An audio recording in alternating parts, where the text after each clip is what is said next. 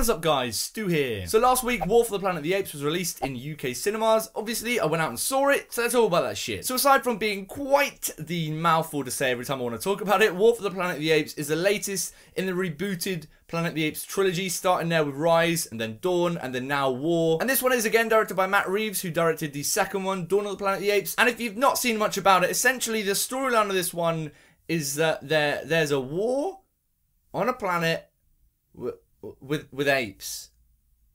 Everybody's looking for that something. And I'm actually a really big fan of the previous two in this trilogy. I really like Rise of the Planet of the Apes. I thought it was a solid entry. Some really great special effects work done in there. And then Dawn of the Planet of the Apes came out and just blew me away. So I was obviously very excited for the next one. I went into this one with some expectations on me because it's the fucking final one in a trilogy I love. And then the embargo on reviews was lifted quite early for this one.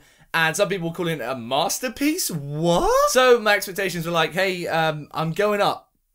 I'm going up. There's no stopping me. So when I finally sat down and watched it, did it live up to those expectations?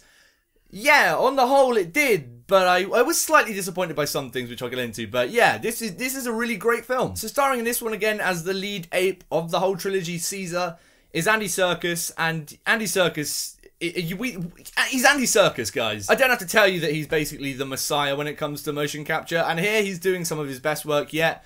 He's just so good at Caesar. I don't know whether it's because we've had 2 prior films to this to build up his character, but he just seems to know the character and just seems to nail it. But I think maybe because of that and because of advancements in some of the digital work from Weta here, it feels like a more emotive performance, and we're going to get a bit more emotion from the apes in that sense. So I hadn't really felt so much for Caesar as a character as I have in this one.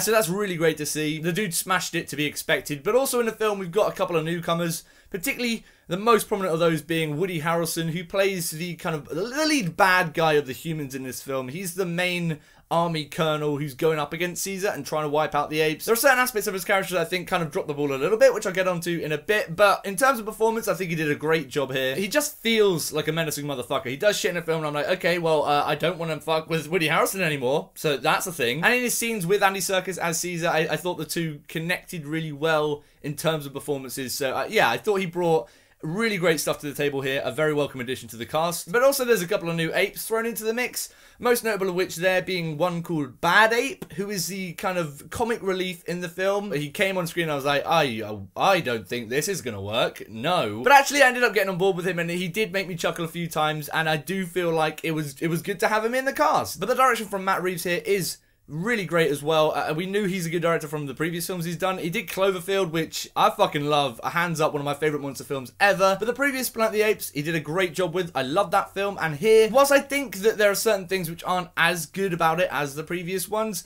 the tone is not one of those things. I was very impressed with the way they went for the tone of this one, because it's a much more bleak film than the previous two. It feels much more kind of sucked of life and just like, well, shit sucks.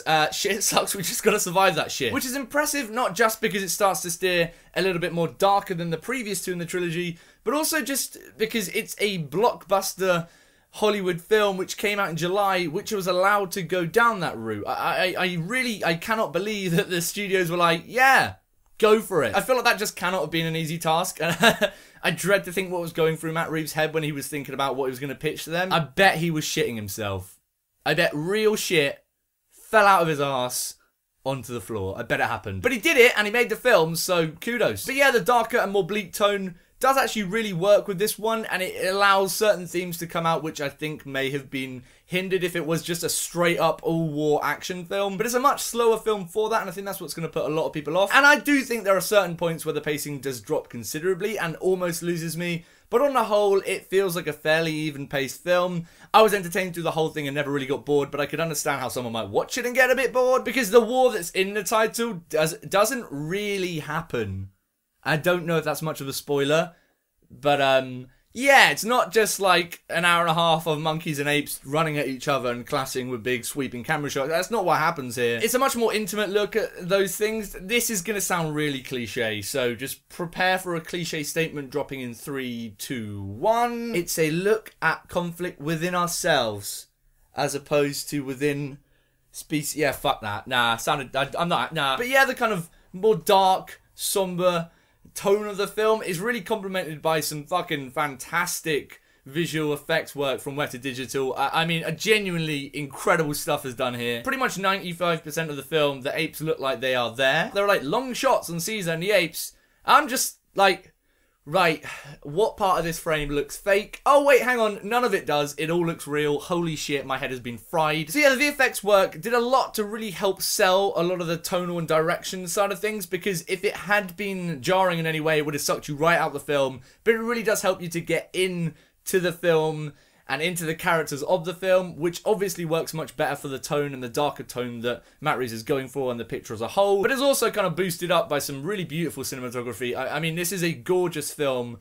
There are some really stunning shots in there, not just with the visual effects apes, but just in terms of the landscapes, the sand, the snow, the forest. It goes through various different landscapes and they all look gorgeous. So at least from a visual standpoint, I really can't fault this film in that regards. I think cinematography, effects, camera work, it just nails it all, and it is a gorgeous looking film. So at the very least, you kind of have to see it in the cinema if you want to see it. So whilst I really loved on the whole the tone of the film and enjoyed what they did with the villain and Caesar's kind of final kind of fuck you to the humans in the end of the trilogy, I can't help but feel like there are certain things which would have been much more effective if they hadn't been quite as rushed through as I think they were. And I get you don't want to make it too long and drag it down too much, but there are certain aspects that you just either keep it in the film and spread it out and go for it, or just don't put it in the film at all, man. It feels a bit odd being in there. Particularly towards the beginning, there's a moment where an ape dies and a character is very sad about it, and I don't believe that character would be that sad about it at that point, because that character hasn't had anything to do with that ape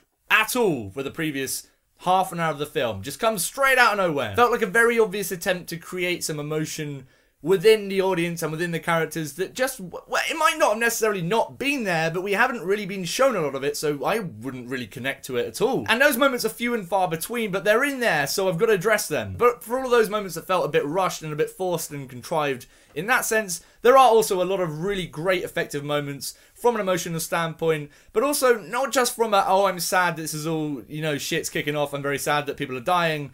Also in a sense that, like, fuck yeah, go and fucking do it, Caesar. There's a lot of that, particularly in the final climax of the film, which I think was effectively dealt with and did kind of make up for some of the slips here and there in pacing that led to some less effective emotional moments in the film. And that's also a kind of similar thing that I got from the villain of the film, Woody Harrelson. I don't know, as we're going through the film with his character, when we're first introduced to it and when we're seeing him throughout just basically being a knobber to everyone, it's effective in that I feel like he's menacing, but it did feel a little bit like it was just like, okay, let's have Woody Harrelson just be a dick in this scene, be a dick in that scene. Oh, he's a dick, he's a villain, there you go. Where his character ends up going, I really loved. I loved the way that that was dealt with. And that's actually probably one of my favourite scenes in the film. But getting there, I just couldn't help but feel like it was Woody Harrelson walks in and, I don't know, fucking slaps Caesar, shoots an ape or something. Oh, fuck, he's a bad guy, Jesus. And there are also one too many instances of just throwing logic out the window and just moments where I could not help but be completely sucked out because I don't believe that shit would have happened at all in that situation. And if you haven't seen the film, you might be sat there thinking, Stu, what the actual shit are you on about? This is a film about apes